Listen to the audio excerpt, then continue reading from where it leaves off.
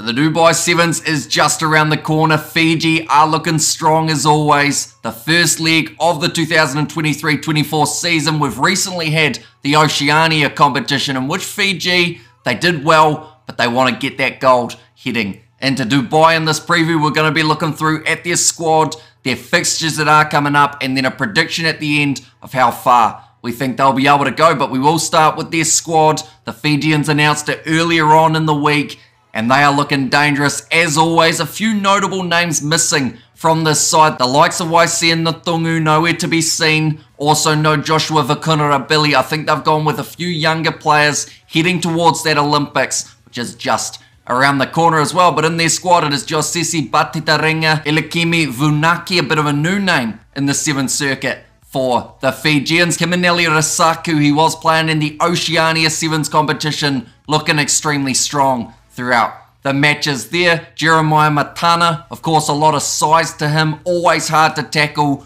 normally lures in the two defenders, which opens up space on the outside for the rest of that Fijian side. Felipe Satoranga, Natava Kurisau, also Rubeni Kabu. So a few of these names you will notice aren't the same as what we saw last year for Fiji. And the awesome thing with this Fijian side is they can switch out 5 players and they still manage to bring in new ones who are just as strong, if not maybe even more potential than some of those men who have been left out. Sevu Mothinothangi, Vuiviwa Nadovalu. He's always going to give you an extremely solid performance. Knows how to score tries. I want to say he's going to be one of the leading try scorers for Fiji throughout their 2023-24 season. Josefa Talatholo, he will also probably be right up there in terms of tries scored. He's had a few more captaincy opportunities as of late.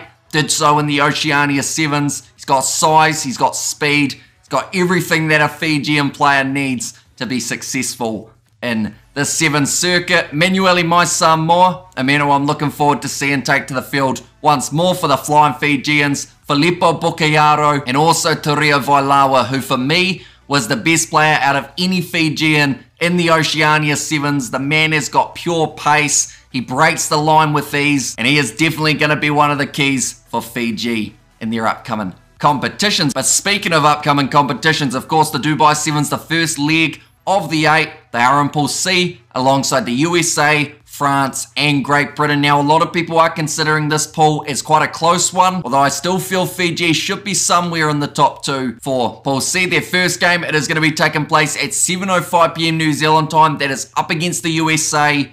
And it's a little bit of an unknown at the moment how prepared the USA are for this competition. Of course, we saw Fiji in the Oceania Sevens more recently, so that gives us a bit of an indication of how they are progressing. They were winning a lot of their games comfortably. They got unlucky in their game up against New Zealand, which then cost them their spot in the final. Instead, it was New Zealand versus Samoa. But other than that, Fiji winning every single one of their games, and they've got the potential of doing the same for the Dubai Sevens here. Their next game, it will be up against France after that US game. It is taking place at 10:52, so they've got about 3.5 hours in between games. It's not a lot of time. You've got to make sure you're firing each and every performance. You do not want to leave any points out there. And then their last game, it is going to be up against Great Britain. That is at 5 AM New Zealand time on the Sunday morning. And that one could determine who makes their way through to the next stage in the Dubai Sevens. But now we are up to that stage of trying to predict how far in the competition we feel Fiji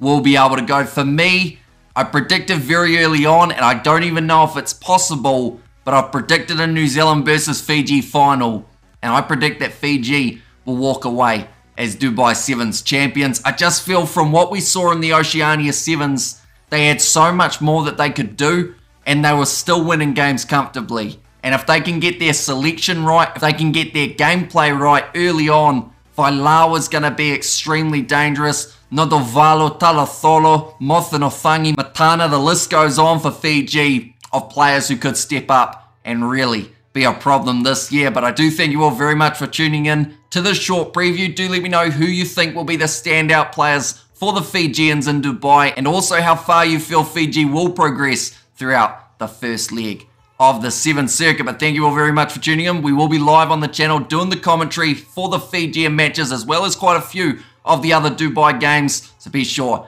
to check that out as well. But thank you all very much for tuning in, and I will see you all for the next one.